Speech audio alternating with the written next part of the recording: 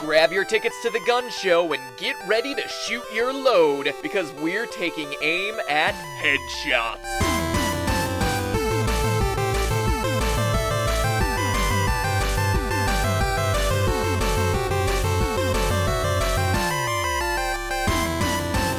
Hello Internet, welcome to Game Theory, the show that is quite literally this week blowing minds. Today we're continuing the 1-year anniversary countdown with my 4th favorite user-submitted topic, sent in from Jerry.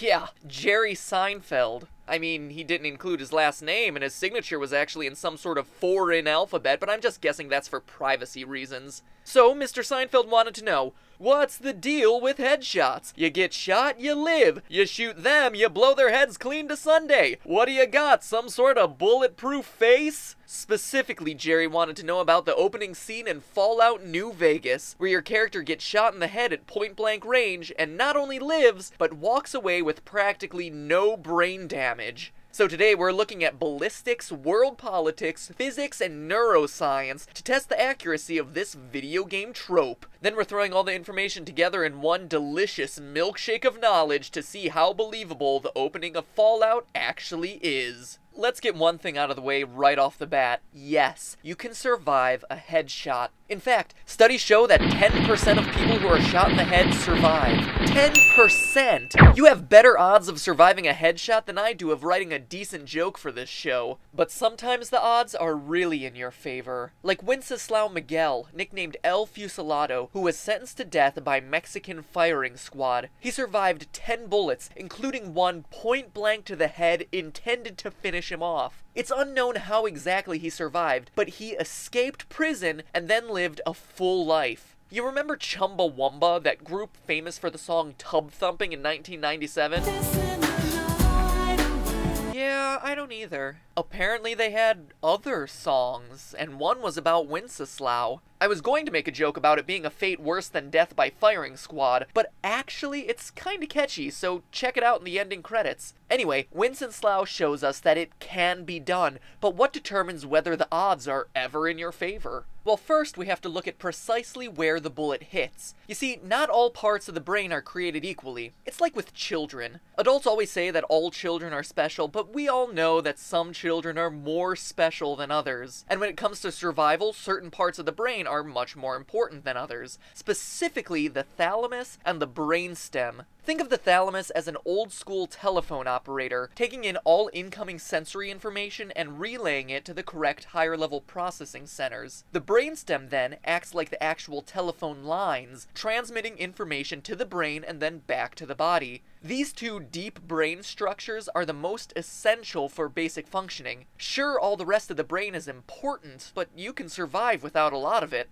Need proof? Take for instance the story of Phineas Gage, who, while working on a railroad tamping down blasting powder, set off an explosion that shot a metal bar through his head, destroying the left frontal lobe of his brain. Physically, he was fine. Perfectly normal, in fact. What was affected, though, was his personality. The once hard-working, responsible, and respectful Phineas became a completely different person, becoming impatient and unpredictable, as the bar had destroyed the part of his brain associated with inhibition. People who knew him described him as no longer Gage. Then there are the cases of Clive Waring and patient HM. Both men lost their hippocampi, the part of the brain which transfers short-term memories into long-term storage. As a result, they were both left with anterograde amnesia, meaning that they were unable to form new memories, like a real-life memento. For Clive, the only person he remembers, and will remember, is his wife. I'm going to see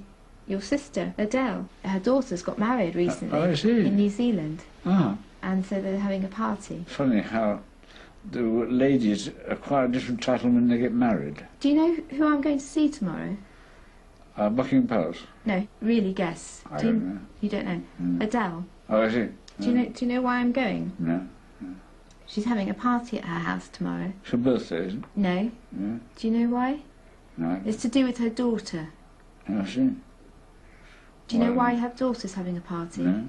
Guess. No, I don't. She's just got married. Oh, I see. She just got married in... Do you know what country she just got married in? No, I don't. In New Zealand. Oh, I see. unable to complete a sentence before he forgets what he was talking about, but otherwise functioning normally. The brain is truly a fascinating organ. So, where you get shot is the first big factor, but you also have to consider what you're getting shot with. For example, in games like Battlefield or Call of Duty, you're using high-caliber automatic weaponry. In our Fallout scene, it's just a simple handgun. And for futuristic shooters, we're dealing with plasma technology or particles traveling at the speed of light. And here is where we run into our good friend the Geneva Conventions again. Man, you just can't get away from shooters without bringing these things up. More specifically, a related document, the Second Hague Accord, which banned ammo that, quote, causes undue damage, end quote, in times of war. Or to put it differently, ammunition that has a hollow point, explodes, or is likely to flatten out and stay in the human body, thus causing more internal damage. So, take for instance Mass Effect's incendiary ammo, which sets targets on fire. In today's world, that would be a big no-no for any country that signed the Accord. Instead, this policy advocates the use of ball ammo, which is smaller and smoother than other ammunition. It also travels faster, meaning it's much more likely to pass through its target, resulting in less overall damage. So does this mean that headshots in war games are overly lethal? Absolutely not. But it does provide some evidence for how our character from Fallout might survive. First, consider the army game. The guns you use in games like COD or BFF3 are larger and use higher caliber ammo. Caliber is a measure of the diameter of a bullet, so a higher caliber means a bigger bullet and thus more damage. I mean, look at some of these things. They're bigger than my unspecified body part. Now compare that to Benny's weapon here. For those of you who haven't played the game, his gun is named the Maria. It's a 9mm pistol that's firing ball ammo. Perusing gun forums, many people question the strength of 9mm bullets, concerned that both their size and shape are not enough to consistently deliver killing blows. In fact, many users share anecdotes of how 9mm bullets have deflected off a target's skull, which brings us to our last point, the skull. If you want to penetrate the head, you first have to get through the skull, which is difficult considering both its thickness and its round shape. First, the skull isn't one uniform thickness. In fact, you know the phrase, hit 'em right between the eyes? That may actually make it harder to achieve a successful headshot, since one of the thickest parts of the skull is the glabella, the protrusion of bone between the eyebrows. My research showed that the force required to fracture a skull can range anywhere between 16 and 350 foot-pounds, depending on the part of the skull you target. Remember though that this is just the energy needed to fracture or crack the skull. You'll need more if you're going to actually puncture it with a bullet. Now compare those numbers to the muzzle energy of a 9mm bullet leaving a gun, which is anywhere between 350 and 450 foot-pounds. In other words, at thinner portions of the skull, a 9mm bullet would have little resistance, but at thicker areas, the skull will put up quite a bit of resistance. And all of this is true without taking into account the bullet's trajectory. So far, we've been assuming that it's a straight-on shot towards a flat part of the skull, but if the bullet angle is off, some of the initial force leaving the muzzle will be displaced, meaning it'll have less overall penetrating power. So you got all that? Good, because it's time we start putting it together. So what do we know? The essential parts of the brain, the type of gun and ammo being used, and the anatomical barriers in place to protect the head. The question is then, would the courier be able to survive this particular headshot? In short, it all comes down to angles. Benny is firing on someone who's kneeling down and looking up. Restaging this at a different angle to look at the bullet's trajectory, we see that his shot is either going to have to penetrate the thickest part of the skull, the glabella, or it's going to hit the rounded top of the head. The slight tilt of the head upward greatly reduces the flat area of the forehead where he can aim. When considering Maria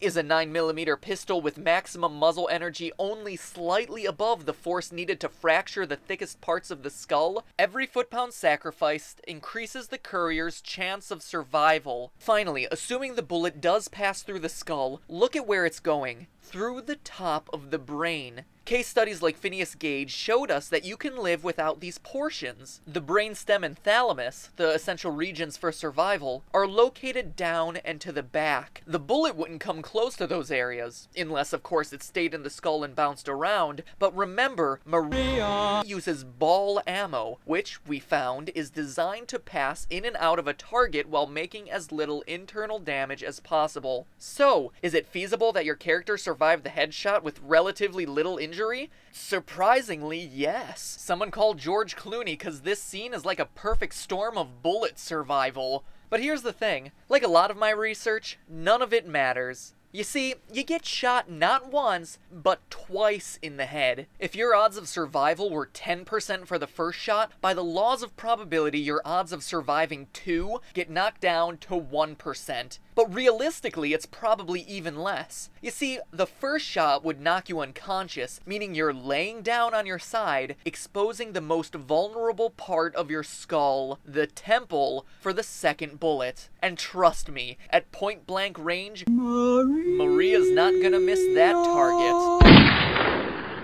So technically, your game is over before it even begins. Like we found with Zombie Shepherd, brain damage has once again destroyed the realism of a video game. But I guess I should have seen this one coming. I mean, being able to have a conversation with my surgically removed brain? Unlikely. Having it talk back to me like Stewie from Family Guy? Figured that out, have we?